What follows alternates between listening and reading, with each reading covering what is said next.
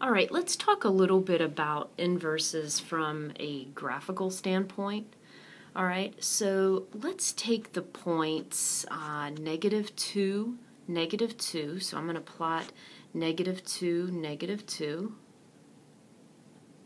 All right, so this is -2, -2. All right, and I'm also going to plot the point -1, 0.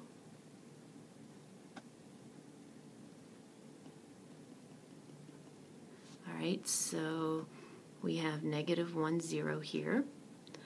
All right, and let's try to get the inverse points.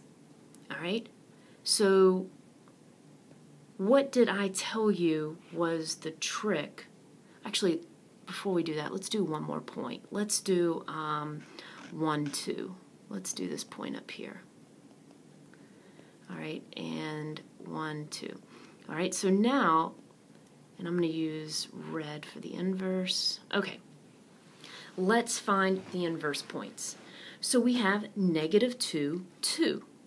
Okay, so if I flip the x and y, what's the point of my inverse point? Well, it doesn't move, does it, guys? It's -2, -2. Okay?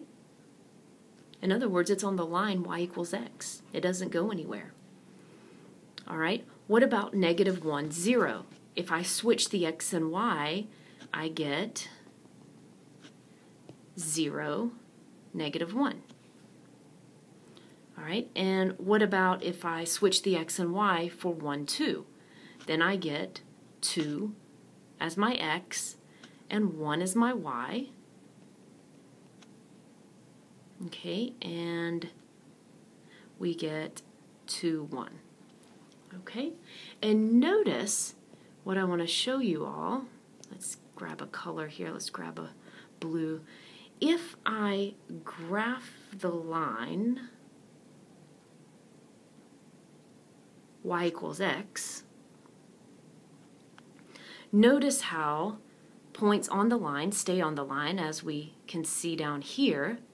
All right, and how other points are clearly reflected or flipped over this line. Okay,